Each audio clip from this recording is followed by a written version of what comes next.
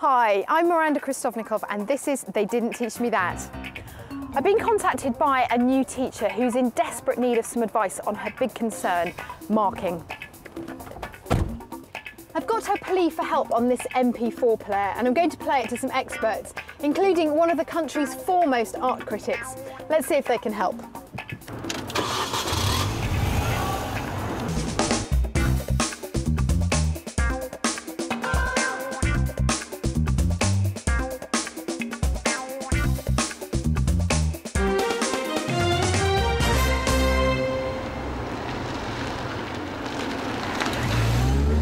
I'm on my way to meet my first expert, but in the meantime, take a look at the message I received.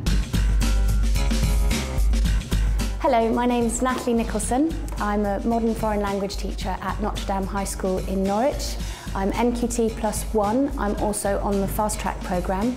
And the problem that I'd like to have some help with, if I could, is all to do with marking. In the first instance, I'd love to know how I could reduce the amount of books I need to mark every week. At the moment, I'm taking back home, I'd say about 80 books to 100 every Friday evening, and I'd quite like to get rid of that because I'd like to spend more time with my family. And the other thing is, when I'm marking these books, I'm aware of quite how dull my comments are, and it would be nice to know if there's a way I could feed back to the children something a little bit more exciting, something which will inspire them to do even better next time. So if anybody has any advice to give me or could give me some handy tips, that would be really appreciated. Thank you. So the two issues are how to mark more quickly and also more creatively. My first expert's had a fair share of books to mark in her time, so I'm hoping she'll start me off with some top tips.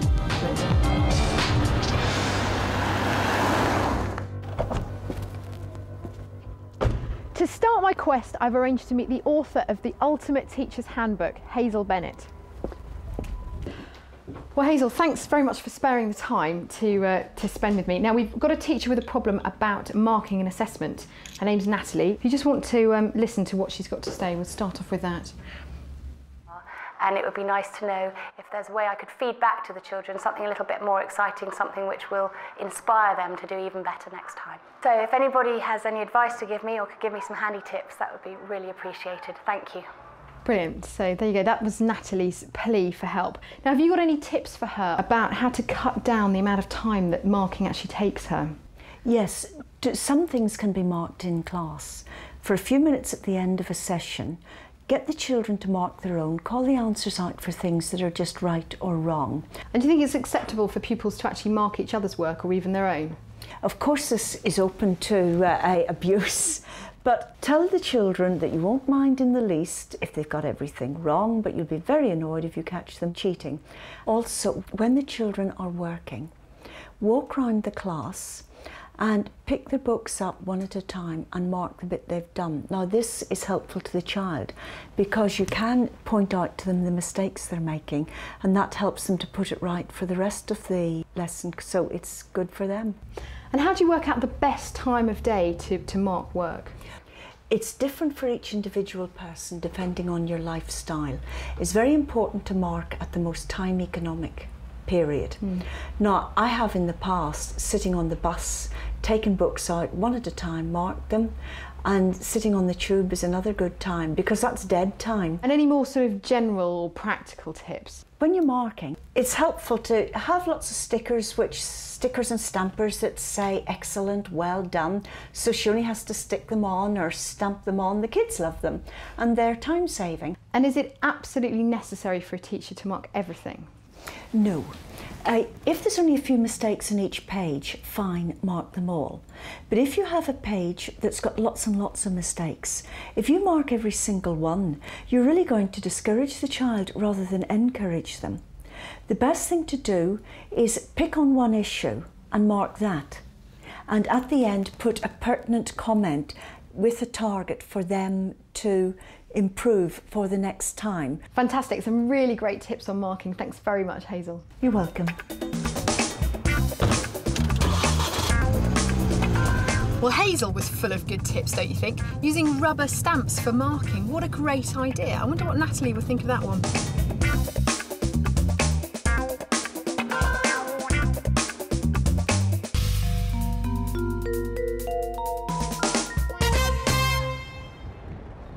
I've come here to the Tate Modern because the next person I want to talk to about marking and assessment is, oddly enough, an art critic, and he should be waiting for me now. Hi, Adrian. I'm Miranda. Hi. Good to meet you. Hi. You too.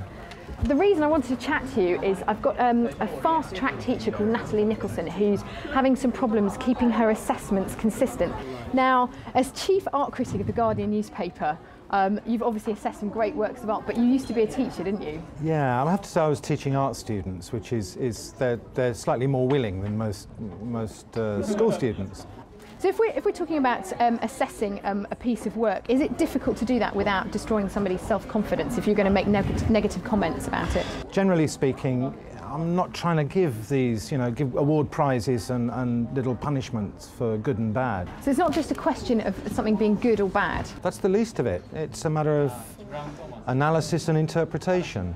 It's really a case of you have to work at you're doing the work on someone else's work. You're working with it. And you've got to try and be a bit creative too. If you're only ever saying nice things, that ceases to have any real credence. And if you're only ever saying bad things and being the bad cop, then your negative criticism doesn't mean anything either. It's about, you've got to be real and a bit balanced and to try and stay open-minded. But you can't just be nice. You've got to be encouraging and also try and push them beyond themselves. They might not even be doing something that looks very good, but they might be doing something that you can sense that little motor going around in their brain. And you really want to find out what's making it tick and what's winding it up. And it's maybe your job to wind it up a little bit more so they go speeding off further. And maybe pitch one against another and get a bit of ambition and jealousy running in there, because that's, we don't just work on our own, we work in relation to everybody else. Have you got any interesting anecdotes from artists that you might have irritated slightly with your comments?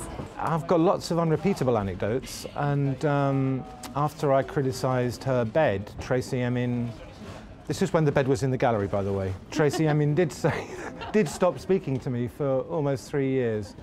And then we kissed and made up. It's been great talking to you, Adrian. Some interesting comments, if some slightly controversial, but thanks for your time. Thanks a lot. Thank you. Pleasure. Bye-bye. Bye-bye now.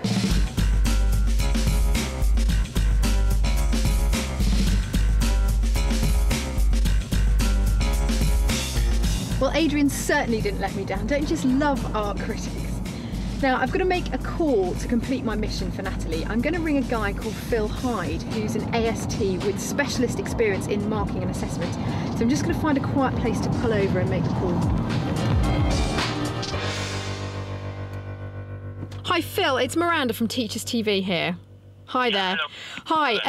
Now, I want to pick your brains a little bit for our teacher, Natalie. She's finding that she's marking all evening and she doesn't have the time to mark everything consistently all the time. Now, you must talk to lots of teachers in your work as an AST. Is this a common problem that you find? Indeed it is, particularly for NQTs or people in their early years of teaching. There's so much that people have to do in terms of lesson preparation, which seems to take ages, doing work for initial teacher trainers, and marking seems to go on the back burner. But I don't think that teachers should mark absolutely everything. So it's not important to mark everything all of the time? No, Ofsted has said that, in fact, we should be very careful about what we mark and look very carefully. They don't want us to be overburdened with our marking, but that we should be careful about what we do and not overwork ourselves. So just in a nutshell, what are your sort of top tips for Natalie? First of all, I think she needs to make sure that the students are aware of the criteria she's going to use when she marks a piece of work. Secondly, she needs to be consistent in her marking so that the students are aware of where they could make progress, and she should, at the end of each particular piece of work perhaps, give them hints, perhaps in the foreign language or in English, on how they might improve their piece of work. And what I think is very important for all students is that she should give a mark for effort. And not all students can attain at the highest level in terms of accuracy and complexity in their language, but all students can make a really good effort at their work. And it's a great motivator when they receive a high mark for effort. That's fantastic. Thank you very much. Some very, very good advice there. Thanks, Phil. Okay, thank you. Bye-bye. Well, Phil's advice complemented what Adrian and Hazel had to say, so it was really worth talking to him. And now it's time to feed back to Natalie.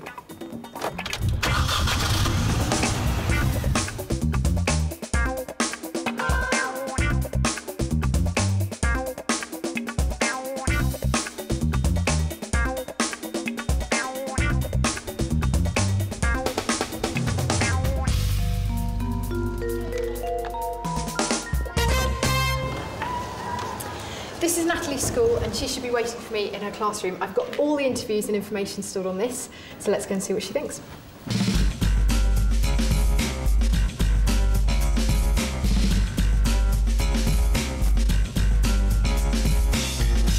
While Natalie takes a look at that, let's just remind ourselves of what she's watching. Firstly, Hazel Bennett gave us the invaluable tip that Natalie might save ink and armache by using stickers to mark work. She said it was rarely necessary to mark everything and that dead time, like sitting on the bus, should be utilised to save your free time from being taken up with exercise books. Next, I met Adrian Searle, who suggested that marking is a creative endeavour, which can be used not just to grade, but to encourage and draw the best out of your pupils. And finally, Phil Hyde told me that Natalie should take care to be consistent, to make sure the pupils know what the criteria for marking are, and that it's a good idea to award effort marks. I think Natalie's just about finished. Let's see what she thought. So, what do you think of that? Some good points, bad points? Very interesting, a real mixture, and lots of different things that I'd quite like to incorporate into what I'm doing already. Oh, was there any stuff in there that you thought, I'm definitely going to do that tomorrow? I think the consistency is a really important point. I think that's very important, and it is true. Sometimes when you've got a stack of about 30 books, you kind of tail off towards the end, so the poor people who have got their books right at the end of the stack are probably being a bit hard done by. And what did you think of Hazel Bennett's advice? She said that I should try and mark on the bus, which is a bit difficult for me because I drive to work, so I'd probably be stopped if I did that. But she gave very good advice where, again, younger students are concerned. The stamps and the stickers, they do love that. And she also said something about them marking their own work, which is a very good piece of advice, and I definitely will use more of that. We went out on a limb a little bit by talking to the art critic, Adrian Searle, but was there any stuff that you thought that he said was quite useful in the classroom? Oh, absolutely. And it was interesting to know that he was a teacher, but of adult students, because I think his advice would be good for the sixth formers, for example. But where younger children are concerned, I think you have to be very careful about being overcritical, and you have to encourage more than anything else. So it's all about telling them they've done a very good piece of work and they've made a huge effort, even though they've got it all wrong. And anything that you disagreed with? No, not that I disagreed with, but just that it's difficult to, you want to put all of those pieces of advice into practice, and it's very difficult to find the time to do all of that well. So somehow I need to find a way of putting a little bit from each one into my practice. Great, well I'm really glad that was useful. Very good luck with everything. Thank you very much. Good to meet you. Thanks a lot. Hopefully Natalie's now better equipped to face those mountains of books. If you want to watch this programme on your own MP4 player, you'll be able to download it as a podcast at the end of the series from the Teachers TV website. But if you can't wait until then, don't forget you can now watch and download the programme via broadband. Next time I'll be sorting out the problems of another new teacher, but until then, goodbye.